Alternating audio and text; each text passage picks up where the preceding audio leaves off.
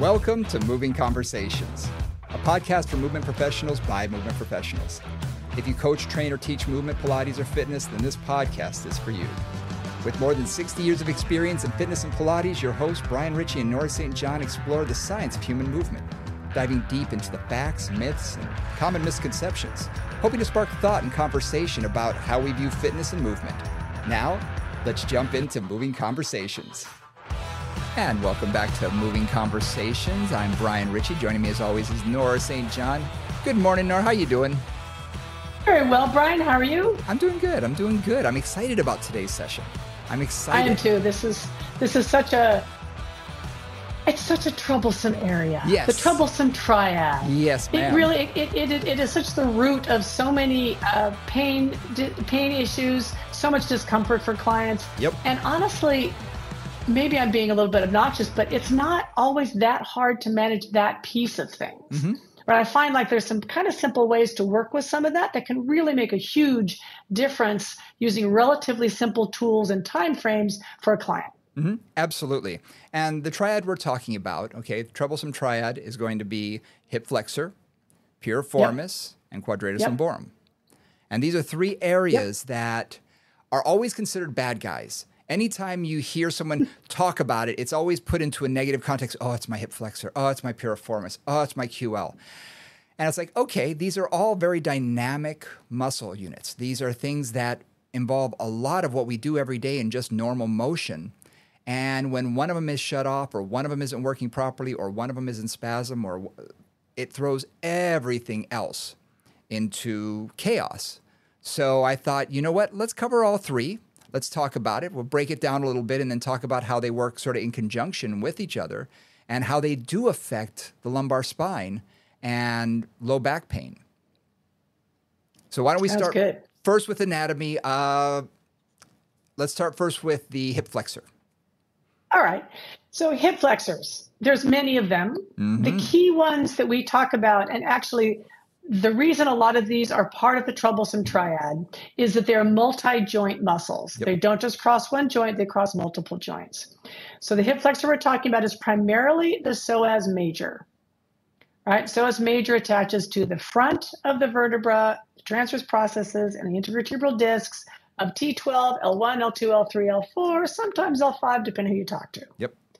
Right? Then it comes across the front of the pelvis, right on top of the iliacus, merges with the iliacus, creating that connection between a one-joint hip flexor, the iliacus, and this multi-joint, I'm not even just going to call it hip flexor, the psoas major. Right. To attach the lesser trochanter inside the femur. And what's interesting about this, that I guess no one really talks, everybody hears hip flexor, so immediately they go into the hip joint. They only talk about the hip. And it wasn't until I, learned more about anatomy, and even in anatomy, they didn't really go into much detail about this, but how important is it that the psoas does attach to the lumbar spine? It's huge. It's the only thing in the front of the lumbar spine, except for the crushes of the diaphragm that come down to only to L3 on one side, on the right side, and L2 on the left side. Yeah. So it's the only muscular support we have for the front of the spine. Everything else is in the back, and there's like 17 layers in the back, but there's very few layers in the front. Yeah. And for those people who have issues that they shouldn't be doing extension work, they shouldn't go into arching their back, these muscles, the psoas, when it contracts, especially bilaterally, will help put you into more extension. So the tighter that is, which is why we see people say they have a tight hip flexor, and yes, they may be pitched forward at the hip. They also oftentimes have that lordosis that goes along with it. And people aren't addressing that part of it. They only address the lower portion in a hip stretch, in a hip flexor stretch, without really thinking about the lumbar. And I'm going to get even a little more complicated here, because the psoas major attaches to each of those vertebrae in the lumbar. Depending on the shape of the lumbar curve, those muscles can respond quite differently. So one thing that I'll say there is if, for example, that lumbar curve is extremely stiff, or there's just not a lot of mobility there, then the psoas will generally pull the entire lumbar forward into extension. right? Increase the lordosis, if you will, along typically with flexing the hip, right? But that's not always the case. If somebody has either a looser lumbar or a lumbar that is flatter, right, less curved, then I've experienced this with some clients. Then the psoas actually acts as a sequential flexor of the lumbar spine.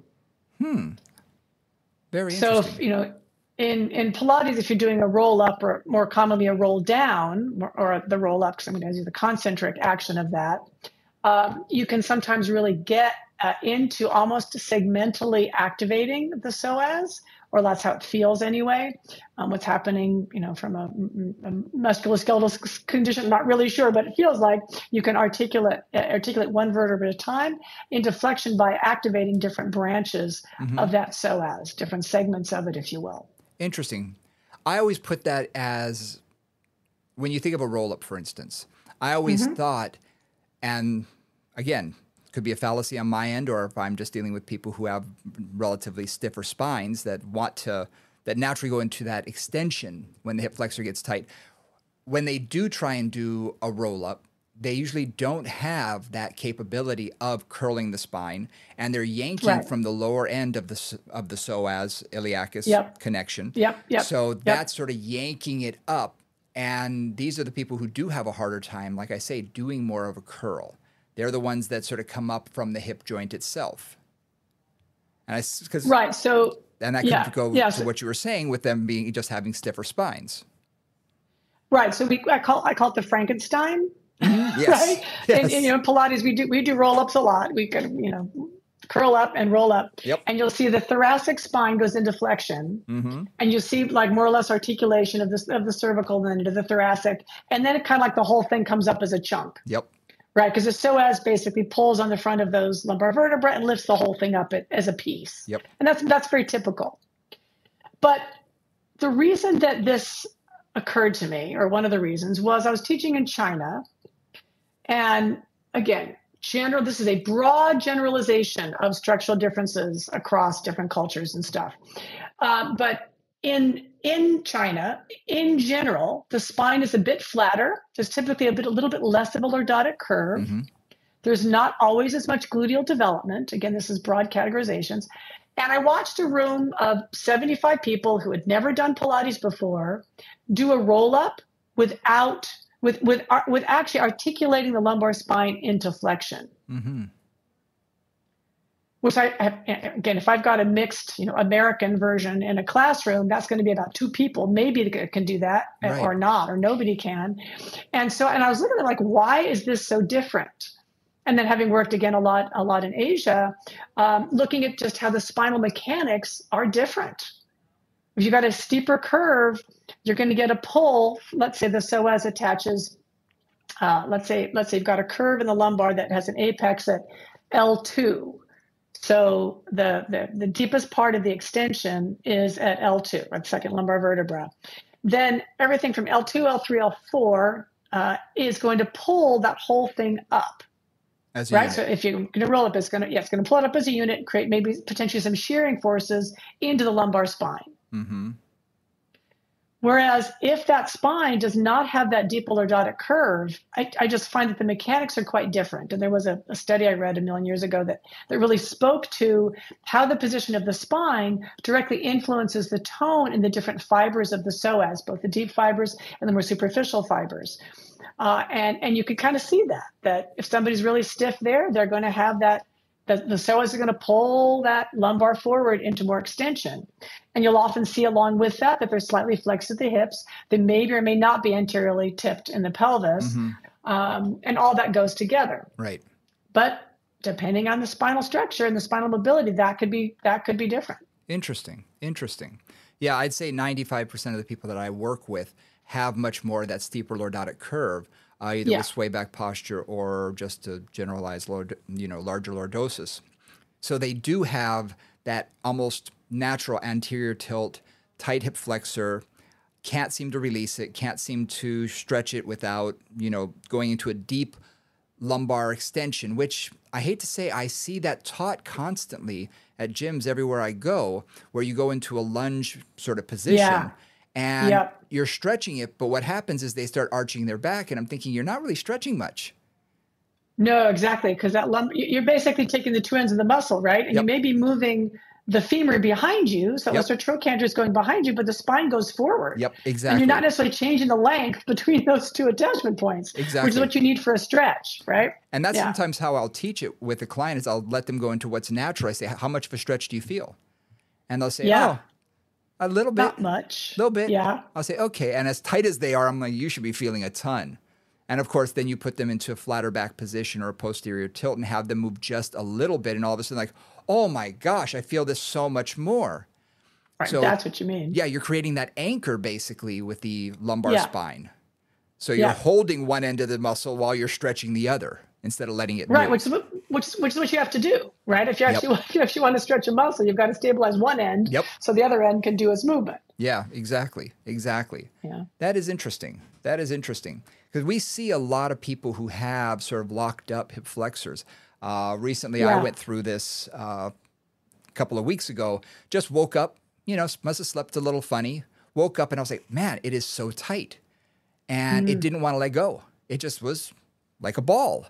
And I needed to get in there and do a little bit of release work myself and to get it to relax because stretching wasn't doing the job. So I actually needed some manual work and, fortunately, you can do that with a small ball if you know where to place it. And that really did seem to help release it. But it took probably a week before everything sort of relaxed and let go. So I do see that some people do have that chronically tight psoas.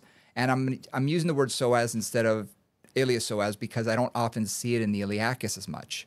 I normally see it in the psoas area. And that's the part that, again, will pull you into extension, which can cause other issues if you've got, other issues like stenosis or whatever. So, doing a little bit of manual work, if you can have someone do manual work, it's a great way to get that to let go. But also just using a small ball, anything you can do to release it seems to help. Absolutely. One thing that I just always caution people on is because releasing this yourself is a little tricky. It is.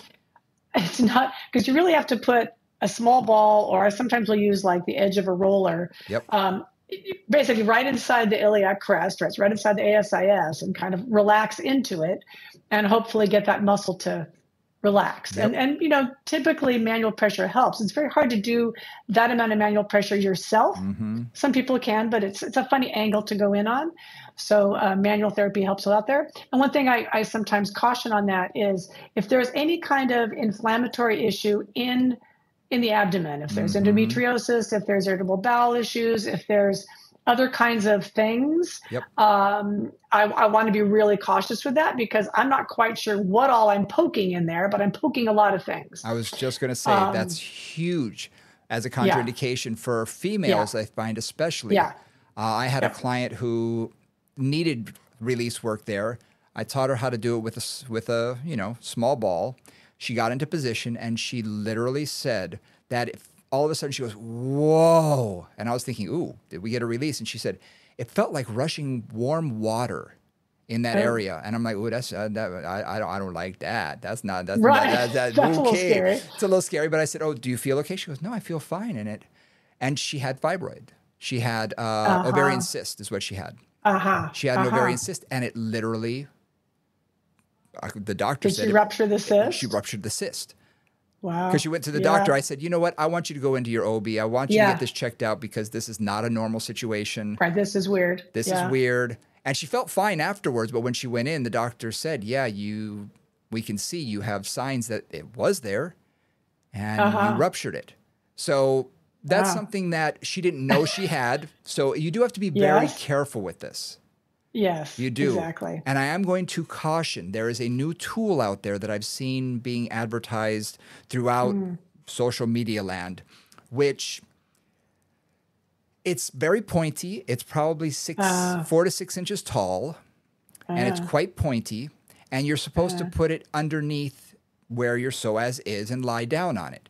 And it looks a little bit on the large side to me. It's very pinpointy. It does not look comfortable at all. It looks like a torture device. Some people swear by it, but I'm going to caution, unless you know what you're doing, there's a lot of things in that area that really, you don't want to be messing with. Right. So I always say, be cautious. Just start light. Start lighter rather than harder, because you don't know what you're poking into. No, and that's what I start with. I start with a big ball, like a 5-inch, 5-inch playground ball or something, which is pretty big, pretty broad. Like you're not getting pokey pressure on anything. Yep. You're just and typically, for that kind of thing, a client will typically go like, if it's really, really painful, they won't stay there. Yes. Right. There's a certain aversion if it's really painful, and oftentimes it's just uncomfortable, and that's different than like, oh, this really feels really awful. I'm gonna move. And I start with something kind of big and broad. And I also say, if I'm teaching somebody to do that, I'm going to have you set the timer for 15 seconds. Yeah.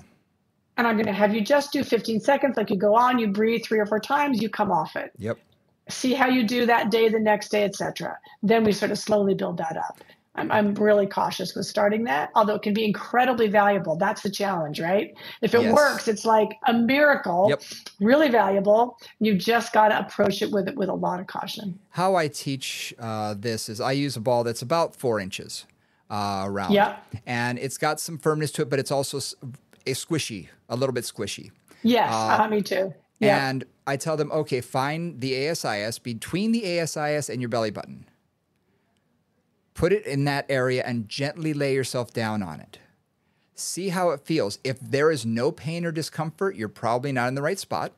Because if anybody's ever had palpation done properly to the psoas, you know when you're on it. It's not subtle. It is not subtle.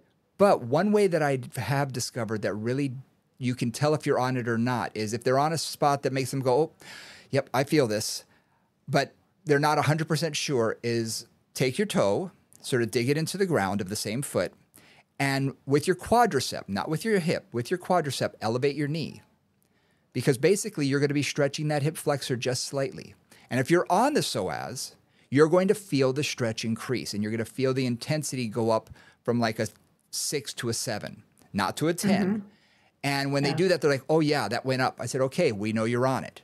If you're not on it, if you're just in another area that may be tender, because let's face it, how often do we poke ourselves in the abdomen?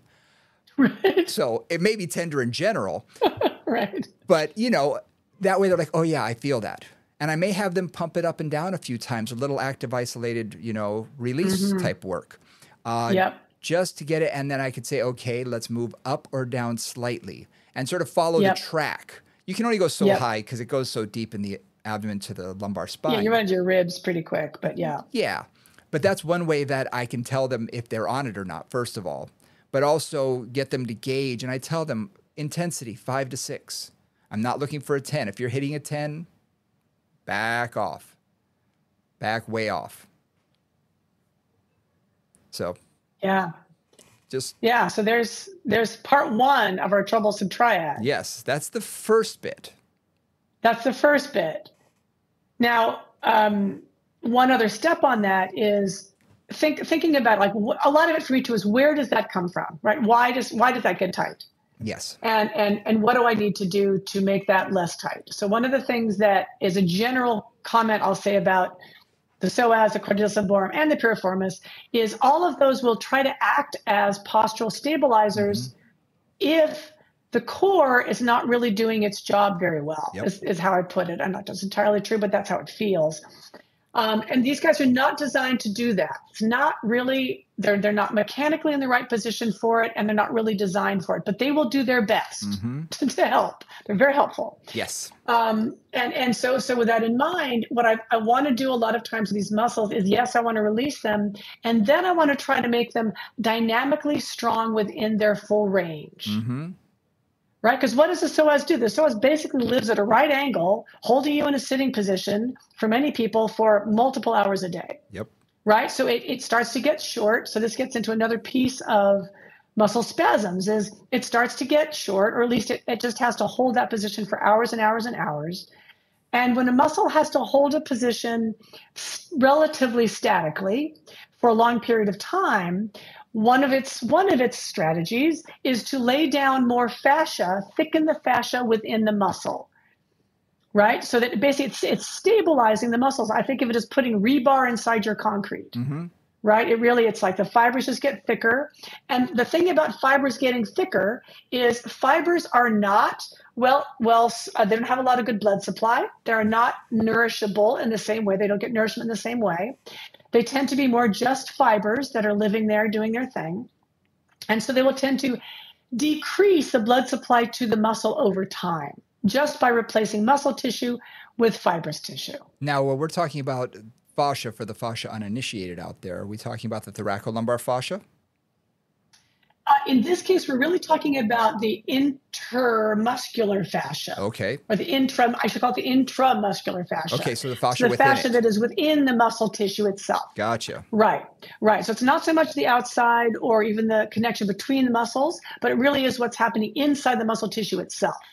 Every muscle cell is surrounded by a little tiny bit of fascia, and then that makes a little bundle, and that's surrounded by more fascia, et cetera, until you get the whole muscle that has a big pile of fascia around it.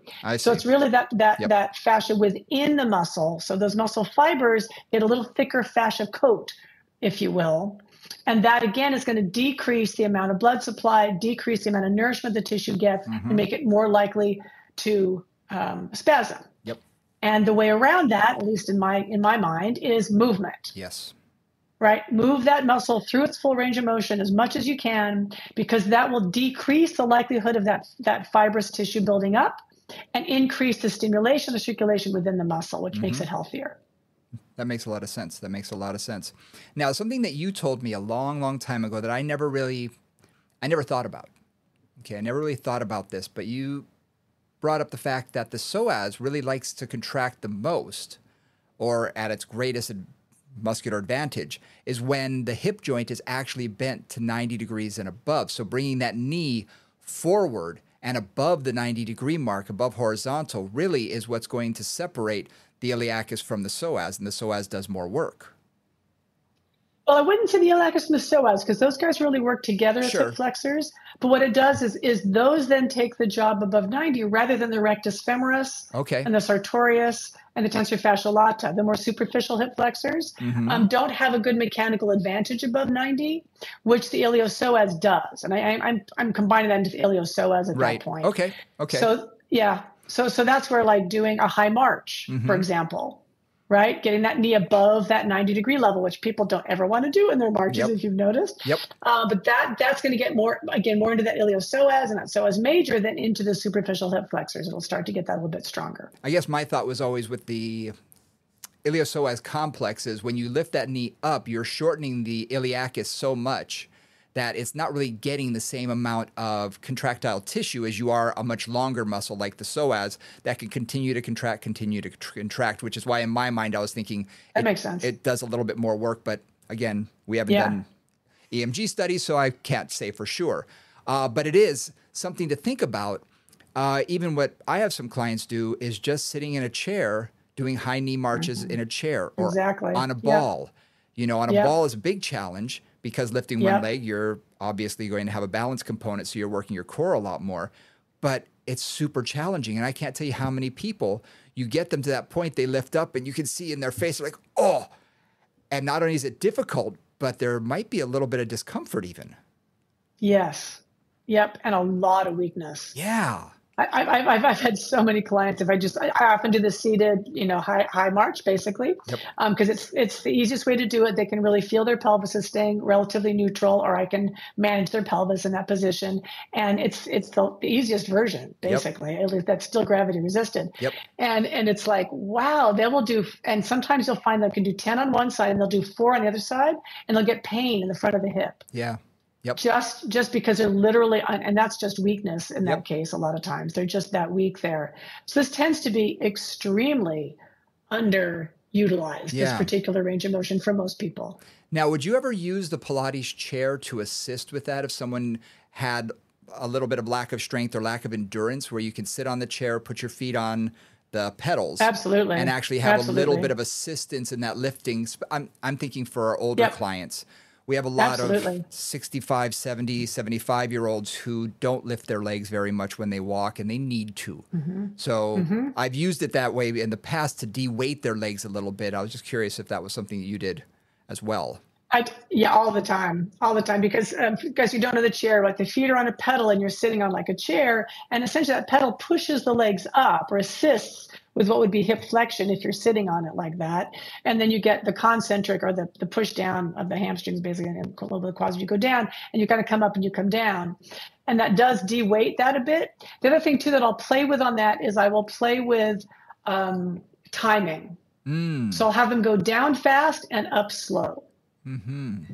Right. So I'm kind of like using the back of the leg to push down and some part of the quad, but not the hip flexor part of the quad, or the vasti a little bit there.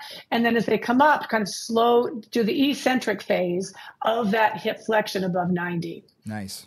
Because we know that eccentric phase is oftentimes a really good strength builder rather than the concentric phase. I do some concentric things as well, but I really like the eccentric phase on that one with the assistance. Just slow it down. Come up as high as you comfortably can, slow, and then push down, and come up slow. And as you're like a push down 1, and then 2, 3, 4 up, and then down 1, 2, 3, 4 up, something like that. Something that I'm glad we started with the hip flexor and with the iliopsoas is because so often we think about what muscles do we train on a regular basis. Yeah. We focus on the posterior a lot. And with good reason. Yep. With good reason. Yes, absolutely. Glutes have a it can be tendency to shut neglected as down. well. Absolutely. Yeah. But if you really watch people working out in the gym, I almost never see anybody do any hip flexor strengthening. It's something that they almost want to avoid. And when asked about it, they're going to say, oh, they're already tight. And I have to remind people a tight muscle can actually be a very, very weak muscle at the same time. And hip flexors, almost always. Yeah. And that's something that we need to focus in on, even if it's only one exercise here or there. Like you say, high marches, because that's also going to test balance. That's going to test coordination. That tests a lot of things. Yeah. You know, so a lot of my older clients, I may have them do a sideways walk over, 6-inch hurdles or something like that, something small, or even just a towel rolled up on the ground. But I'll say, lift your leg as high as you can as you go over. And they don't need to know why. But you watch the first few repetitions, it's up pretty high. Then it starts getting lower. Then it starts getting lower. And before long, start hitting it. They're hitting right? it. Exactly. Yeah, exactly. Exactly. Yeah. And I even do them facing a step and just have them do a tap on top of it. A lot of times I'll put like a ball on the ground and have them tap on top of the ball because the ball will move a little bit. So they got to chase it a little bit. So it takes it more different angles. Yeah, different angles, takes it more three-dimensionally just so they can get a little bit more of those angles, but also for balance and stuff like that. But I think these are great ways that we can sneak it in where they don't even know they're doing it. Absolutely. Those are again, super simple. All those things are really simple. And I've given clients things like when you're at your desk, because I have a lot of clients who sit a lot, so when you're at your desk, just set your alarm for every hour or whatever, and then just do 10 high marches sitting in your chair. Yep. Sitting upright on your sit bones, stay balanced, and just 10 high marches. And it makes a difference pretty quickly. Yeah. It's been my experience. Because again, it's typically something that people haven't done anything of. Right? They haven't done any, and I always say if you start from zero, you make progress quickly. Exactly. And many people have never lifted their hip above 90 degrees or not much. So any work at all, it makes a big difference. Something else to think about for those more fitness inclined. When someone's doing a squat, what muscle is really helping when you're descending into the squat that helps your hip joint basically work properly? It's the hip flexor. Yeah. So a lot of times what I will cue, I've got a machine much like a reformer. I use the reformer as well for this, but another machine where they're lying down so it imitates a squat more. And it's done with... The shuttle? Yeah, the shuttle. Or whatever. Shuttle MVP. Yeah. So it's got rubber resistance. And I will have them do the eccentric, focus on bringing the knees toward the chest slowly. Yes. So changing that mindset a little bit and reminding that muscle how to work that way, and then take them into a squat, take them into a box sit or something like that, and remind them, make sure you're hinging from the hip. Instead of just stick your butt back, because that really doesn't do the job.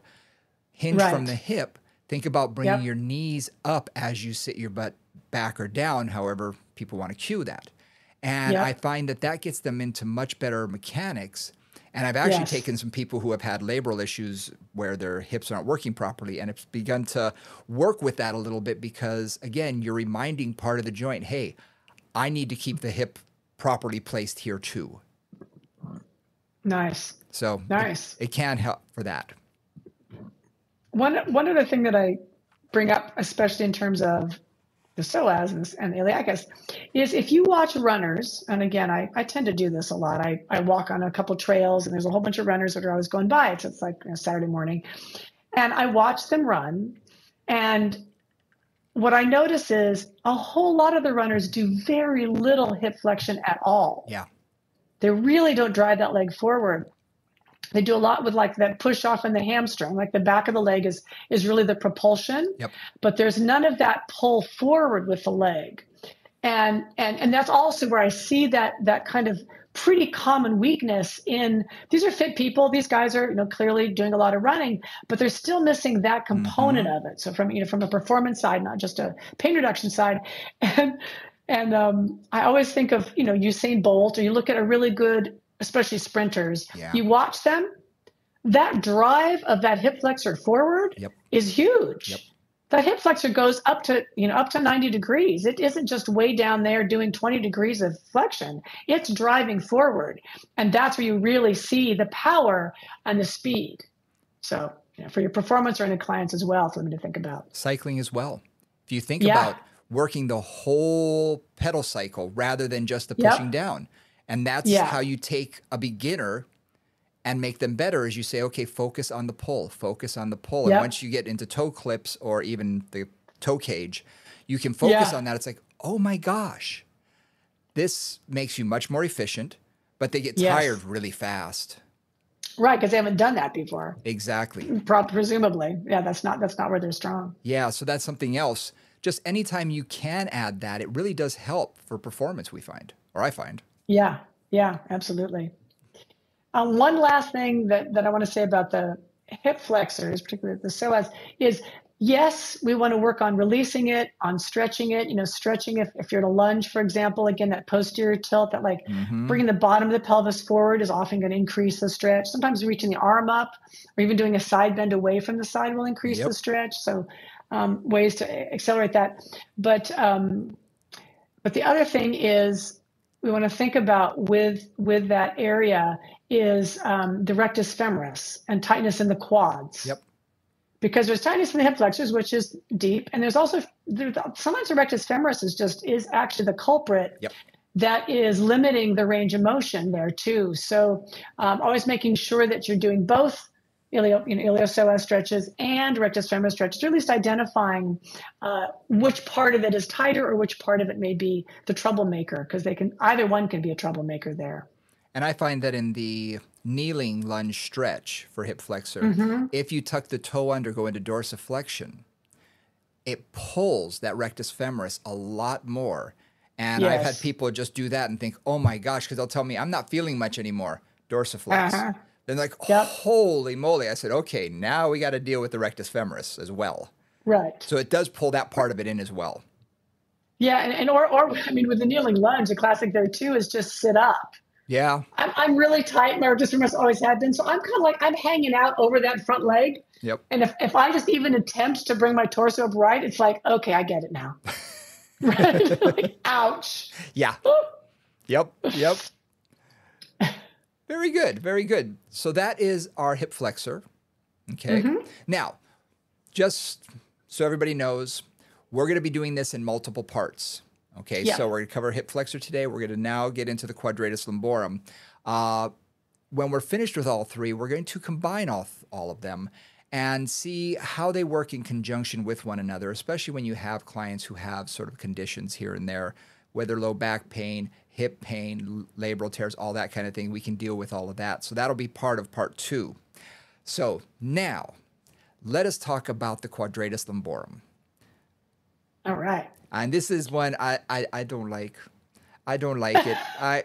Not your friend. Not my friend, man. I have had issues with mine probably for the last 10 years.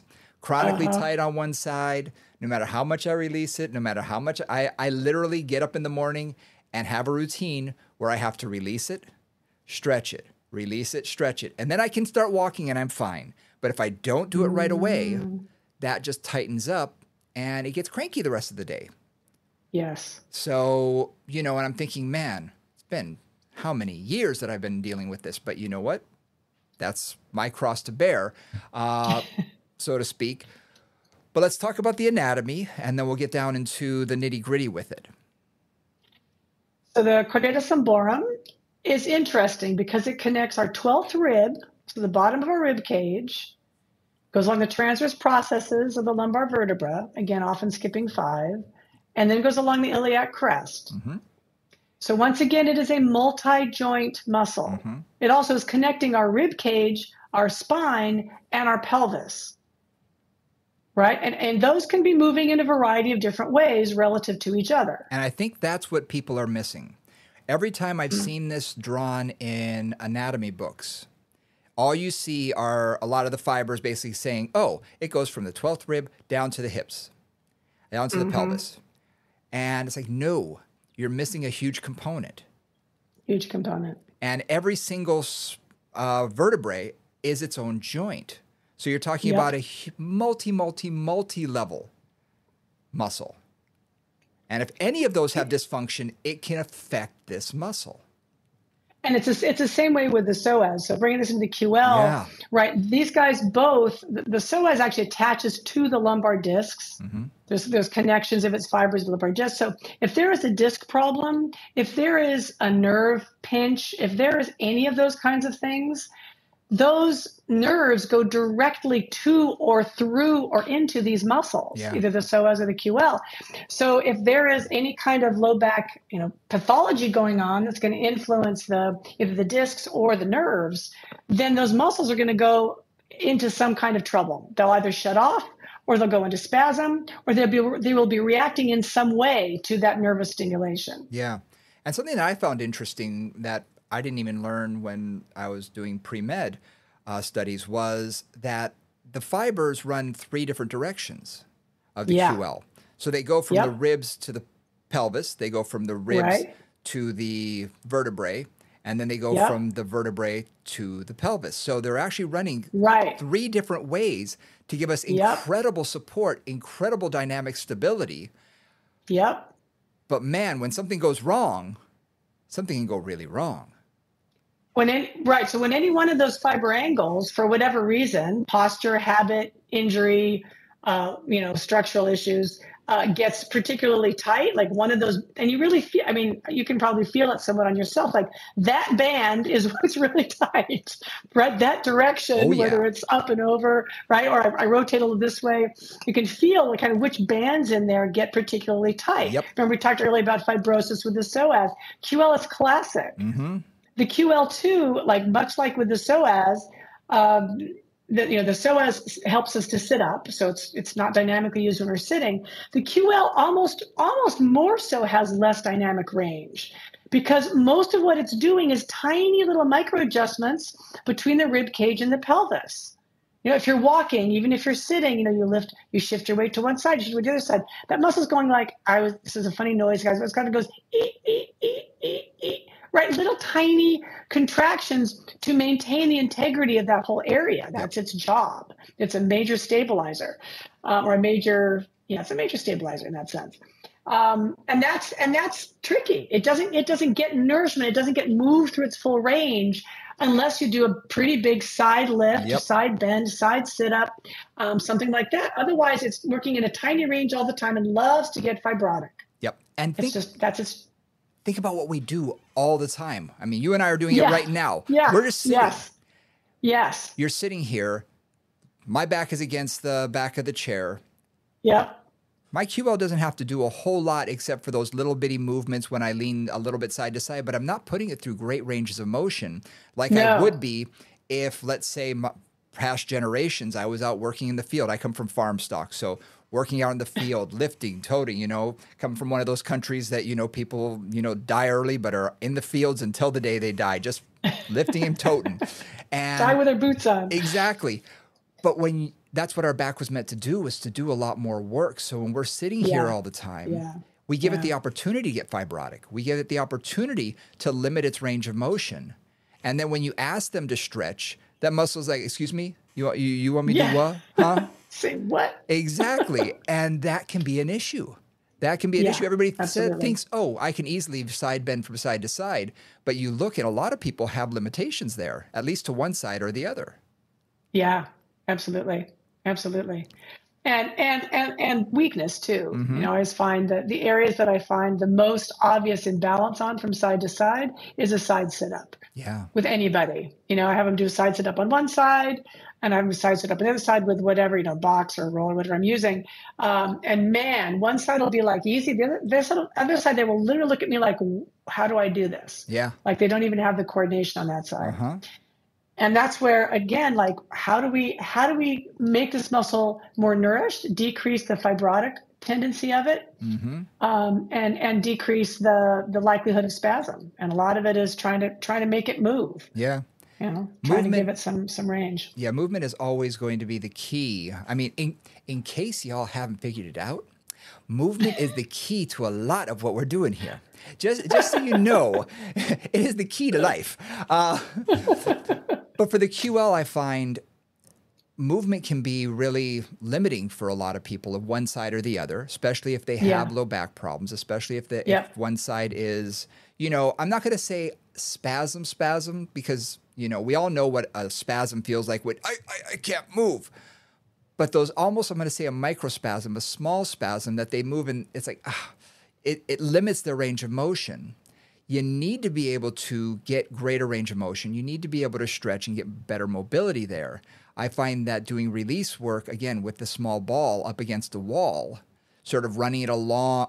I'm not a big fan of running along the spine or the ribs, but along the iliac crest, where a lot of people have a tendency to feel it the most, that really works really well. Yeah.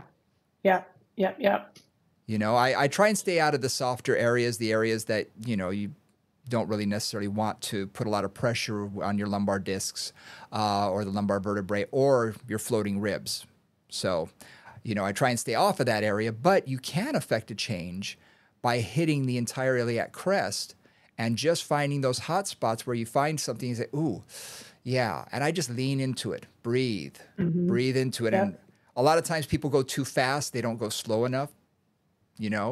And when you find one of those hot spots, you're going to know it. It's not subtle. No. And one of the things that I want to say is when you talk about microspasm, because there's spasms where this is why we call this the troublesome triad, right? Because when these really go, when you really get a major spasm in the QL or in the psoas, like you can't move. That's the one where the client comes in, the rib cage is over to the right, or they're hunched over, and they're like, I can't straighten up. That's a major spasm. But you guys can do this with me now. Actually, if you find your waist and you put your fingers in your waist, it should be squishy, so relax. I know it's kind of ticklish. And you come around to the back, you'll feel a big band of muscle there. That's it's a lot of things, but one of it is the edge of your quadratus lumborum. And very often when you put your thumb on there, you'll feel like, this is true in any area that's a little spasmy, it almost feels bruised. Right? You put a thumb in there and one side feels like, it just feels like tissue. The other side feels like a little cranky, a little bit like somebody hit me with a baseball bat and I'm in the middle of a bruise. And that is that feeling that area is denourished, that it doesn't have enough blood supply, that's got a buildup of gook and glue. The pH has gotten a little bit lower. The ions aren't working the right way that they're supposed to work there. And that causes pain. That increases the nociceptors in the area. So that's one of those things that, again, that's one of the things you'll feel in an area that is in kind of a microspasm, if you want to use that term. Same thing with the piriformis. You put your thumb kind of in the middle of your butt cheek, if you will, and one side will feel normal and one side will feel like kind of bruisey. And that's often a sign, again, that those tissues are not getting quite as much stimulation or nourishment or blood flow as they need. And waste products essentially are starting to build up and it's not getting the circulation it needs. How I've described it to clients is it feels ropey. Because if you've ever done any manual therapy, and I have, it feels like you're hitting ropes. You know, I've felt this in multiple areas, especially when you're talking rotator cuff, quadratus lumborum, certain areas you just sort of hit and it's like, it just feels like you're hitting ropes, whereas the other side feels, smushy. And it's good. It feels just like it should. It's nice and relaxed. And one side, you can definitely feel those knots. So those knots that we're feeling, that ropiness, that's really sort of malnourished tissue, you're saying? That's one, I mean, again, that's one theory, but yes, waste products. And it also may be that fibrous tissue has developed in there, right? That you've lost some of that squishy muscle tissue and you're replacing it with, Folgers instant coffee. You're replacing it with fibrous tissue, right? That it used to be nice and soft and squishy and elastic, and suddenly you're just putting ropes in there to keep it stable and to help it to stay as strong as it needs to stay, to do whatever it's trying to do on a postural level. Which is why we still need to strengthen these muscles, not just do the release work, because the release work is good and it will do some of getting rid of some of those knots, some of that ropiness, but not all of it. And it does take a long time. I'm still working on mine every day. It takes a long time, but also if you ignore the strength aspect, the trying to get the strength part of it, you're never really going to develop enough strength to stabilize that area. Right, because and that's how I think about all of this. Is like, if I can really work the psoas dynamically, if I can work the quadratus lumborum dynamically, again, both with release work and with mobility work and with strength, I think of it this way. Just think like all I'm doing when I'm doing, let's say, like a little side sit up or something like that, is I'm taking those tissues and I am compressing them and I'm elongating them and I'm compressing them and I'm elongating them and I'm pumping blood into that area.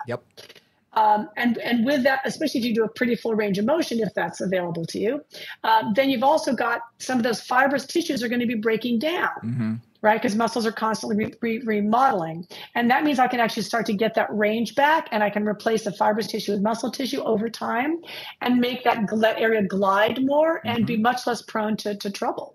Let's talk about mobility because, again, y'all know, wrote a book about back pain. The low back has been sort of a area of intense interest for me. I've been focused on this for many, many years and studied a lot. And what I found is stretching the QL, depending on what's going on with their low back, you need to sort of take different approaches on how you're going to stretch the area. Because a lot of people would just say, well, just do a side bend. Well, if I do a side bend in a seated position, but if I have a disc issue of any type, or if I want to drop the knees to the side, lying on my back, doing, or even doing something like telescope arms or a pinwheel, where you're going to stretch out the QL, or starfish, where you're coming across the body. All of those are great exercises and great stretches. But if you do have some disc issues, doing some rotation may not be warranted in that area. Might irritate things. Might irritate things. Might not. Yeah. It might not. It's just something to be aware of, that you might want to take it a little slower and not get as aggressive, because we see a lot of people, like, if a little's good, man, a lot's going to be a lot better. Take it a little slower. Go a little less range of motion. Sort of approach that range of motion. Then say, okay, that's all I can go today? Fine. That's all I can go today? Fine. Before you know it, you have increased range of motion. You're going to get it to move better. But I find that rotation may be contraindicated depending on what's going on with their body. If they go into that position, that side bend, and they feel a lot of discomfort there, stop. Back away. And I find that there's other ways where you can stretch it. 3 ways that I've done it with clients that I find very good is over a large ball. Where they literally the ball is supporting them and they can literally lie over it. And what I'll do is I'll have them position themselves near a stationary object with their hand so they can grab it with their hand and let their hips get heavy on the other side of the ball. So you got a little traction going on. And that can get a little deeper when they're ready for it, because that can be a little aggressive. And again, that's more of an advanced technique. Another way that I do it is side lying. Is just have them lie down on their side and go onto their elbow like they're going to do a side plank, but keep the hips on the ground, straight leg position, and just push up. And kind of drop the ribs a bit toward the ground, right? Exactly. Yeah, so you really are trying to stretch the ribs from the pelvis on that bottom side. Exactly. And I find that is one of the best ones that seems to be safest for just about all spinal pathologies that I've seen. They don't go into too much of a side bend, so gravity's not pulling them toward the ground. They're pushing up against it a little bit, And it just opens things up, and they could stay there for 15, 30 seconds, 60 seconds. It's not a difficult position because it's not like they're doing a side plank or anything. Right, right. And the other one that I will give people is just to hang from that side. If they can find something that they can, you know, a pull-up bar or something like that. Or a door frame. Door frame. In Pilates world, a trap table. You know, and it's just hang on with, so first I hang on with both arms and just very gently unweight your legs. Maybe you just bend the knees. Exactly. And then take one arm and just do like a monkey hang, basically. Yep, exactly. I also on even a simpler level. So two things. One, to use a big ball. I'll sometimes use a big ball. I'll use a Pilates arc. It's often a really nice way for somebody to just lean over sideways. They can take that arm up and pull that arm a bit. It's pretty gentle. Again, most people can tolerate it. The other one is standing. Reach both arms overhead, hold on to one wrist, and just pull sideways. Sometimes that's pretty mild. Yeah. And I'll do that just as a warm up, just kind of like, you know, very gently going into that. And that'll often, again, give a nice, easy way to do that. Nice, nice.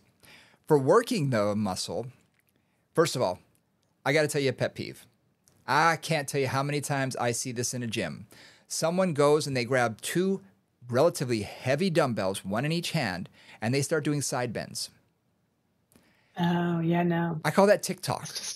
Because literally compression. It's compression because you're holding, I see women do 15, 20 pounders where I'm thinking that's a lot of weight. And you're doing compression on each side. But also as I go to the left, I'm lifting the right. And the left is pulling the right up and vice versa. If you're going to do something where you want to elevate or lift, dumbbell in one side, keeping it lighter is often, you know, a better way that I would do it if I wanted to do a side bend.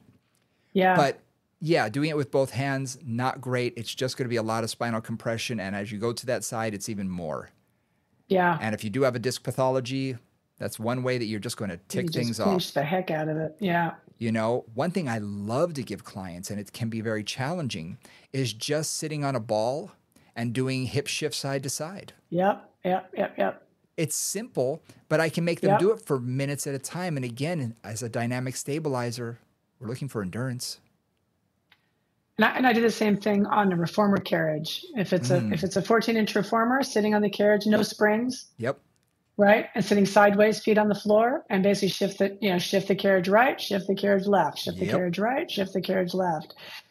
Really super simple that way, and that's a nice way to do that. And I do it for time. Again, 2 minutes, 3 minutes. Yep. And you can have them do it at home if they have a ball that they can use at home.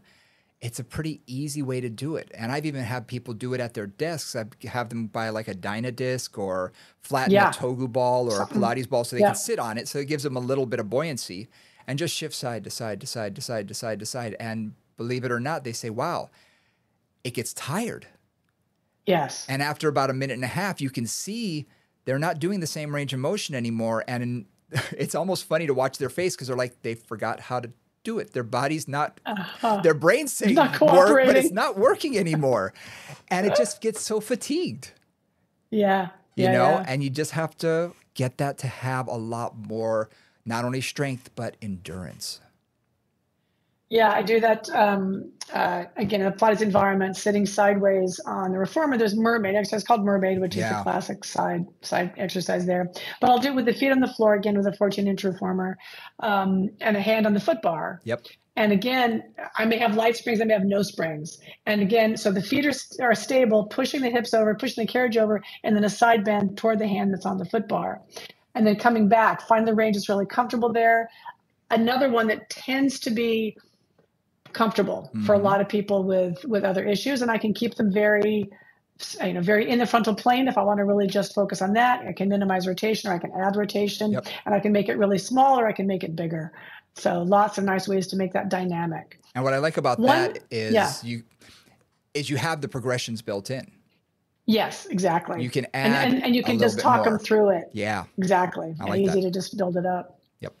One other challenge that I find is, and I bring this up because it's another exercise I see a lot for the dynamic QL that I find both great and problematic, which is basically standing, let's say, on a small box or a block and just doing a hip drop and a hip lift. Yep. And And while I like the idea of that exercise, I find if somebody has a sacroiliac joint problem, if somebody has a piriformis problem, if somebody has a disc issue, Yes. man, can that irritate it fast. Yeah. I completely Okay. agree. I have seen that because I see a lot of people, they come into me and if they've had this issue, that's one of their exercises. Or if they need to get they need to strengthen their gluteus medius. And that's a gluteus medius strengthener and it is a hip hike. But like you said, if they upslip to that side. Yeah, if there's any instability in there anywhere. You're asking them to immediately go into that. And you're just going to exacerbate the condition. Yeah. I am not a fan of that exercise whatsoever. There's too many variables that can take it in the wrong direction with that, especially doing it at home for them. Yeah, that do. I mean, again, this is one of those exercises where, Brian and I have done this long enough that we've tested all these things out over the years. And that one, man, I am just, every now and then it will be the perfect exercise for somebody. Which is great, but boy, it's not a first go-to. It's not a second go-to. It's down the line. Yep. And sometimes I'll do it I'll do it differently where they just stand and just try to float their foot a quarter inch off the floor. Yep. Like a tiny, tiny, tiny hip hike. And because I find what's particularly problematic is the drop down. Yeah. Right. So going below neutral with that standing leg below the ground, essentially, because you're standing on a block and that lift up. So a lot of times I'll just say start on the floor and just a tiny little hip hike. Sometimes sometimes I can work with that safely, but man, the full drop of the hip is seems to cause shearing forces. Yeah. I've seen too many injuries from that. Yeah, me too. That it's not worth it.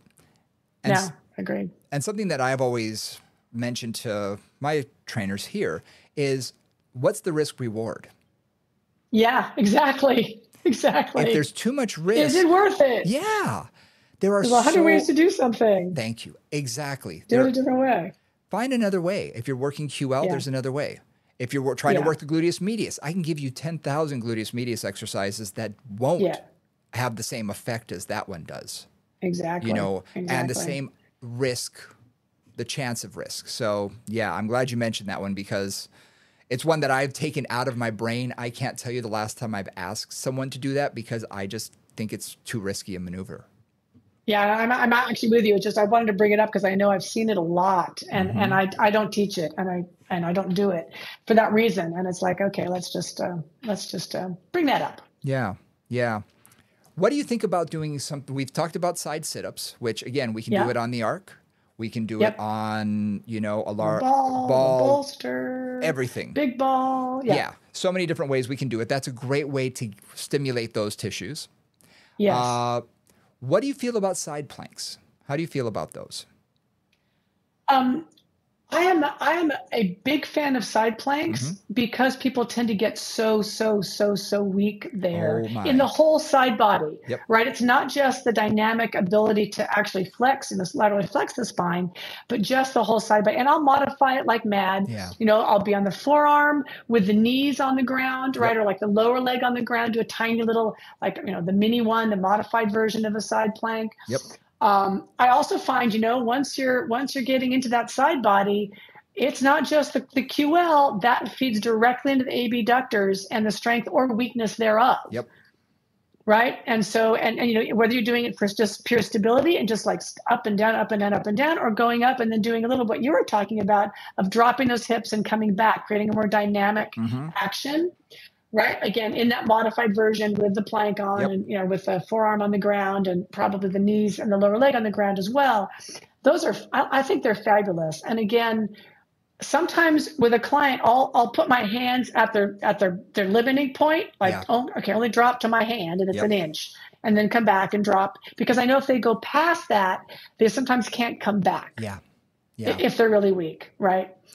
And I think that builds up that whole side body beautifully. And what I've noticed, not only on my own body, but on clients, is one side will often be a lot stronger than the other. We see an imbalance here. A lot. I love the side plank because it demonstrates that imbalance.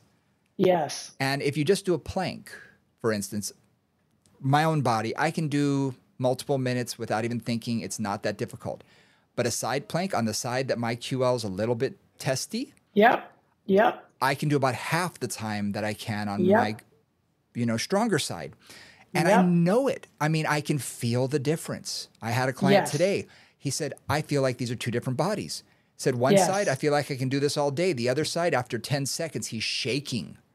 Absolutely. And it's like, okay, you're done. Okay, pause. Let's try it again in a second. And just the weakness is there. So you can see that even in a regular plank, chances are one side is probably working 60-40 to the weaker side even. Or sometimes for me, because if I don't, now I'm quite consistent, but if I wouldn't do stuff for my left side, I mean, literally, I could not do a side plank on that side because I got so weak just from not doing stuff. Just because I got leg length difference and other kinds of things. If I do it, I'm good. But man, I've got to keep that side up. And you also think about three-dimensional core support. Going back to low back pain 101, three-dimensional core support, front, back, and side. Yes. And if you don't have that, that's going to put unequal forces through the spine, through the hips, through the whole structure. Yep. So no, I love it. Love the side plank. Big fan. Another exercise I'm just going to throw out there for everybody that I like unilateral loading. Yes. So oftentimes I will load, put a tube, put a band, something around a stationary object, walk sideways to it, arms extended. So you're derotating. So you are getting that QL, you are getting the oblique, you're getting the entire torso. But what I find is if you take the hands from a straight arm position in front, take them overhead, suddenly now you're basically holding a side plank in a standing position. So it challenges it differently. And as you're moving through that arc from being in front to overhead, you're changing the angles constantly. Oh, I like that. So that's cool. It's just one of those things that you can wake the muscle up. And again, you can make it easy. If they can't do a side plank on the ground, I can take a light yellow band and only have them basically holding up 3 to 4 pounds. It's not much. Right, barely putting tension on it. Right. And take it overhead. And even when I take it overhead, sometimes I'll just start tapping the band so you get a little bit of that a little bit of perturbation going on. Yes. And it just wakes things up so we can get more strength and then begin to progress them from there so that I can have them do something like a side plank down the road. This is for people who that can't. But I'll also take my big, strong guys, put a heavier resistance there. As soon as they go overhead, you see them toppling over and they have to really anchor themselves. And they say, wow, I can't believe how hard that is. Yeah, nice. So just another option to think about. I love it. Ways to do it through mobility, like a lot of the mermaids and Pilates, and ways to do it through stability. Yep. All the side plank work. And I love doing a vertical version or an upright version of the side plank, challenging the stability of the sides, right? The whole side body, but from an upright position. That's fabulous. Yeah. So just some different things to think about, gang. Now listen, love it. That was part one. We got lots more. Part one. We haven't even gotten into the piriformis. And then we want to get three-dimensional about this. We want to see the body in motion and not just think like a lot of people do about specific body parts or breaking it down into just one thing. Let's put it all together. Let's make it three-dimensional. Let's have the exercises. The whole body. Yeah, we're going to work it the whole thing. So we're going to get that in our next episode. So part 2 is coming up next time. So thank you guys for joining us. Our social media stuff, again, at movingcombos@gmail.com. Moving Combos on Instagram, on Twitter. Come check us out. And yeah, from North St. John, I'm Brian Ritchie. We will see you next time. Bye, guys.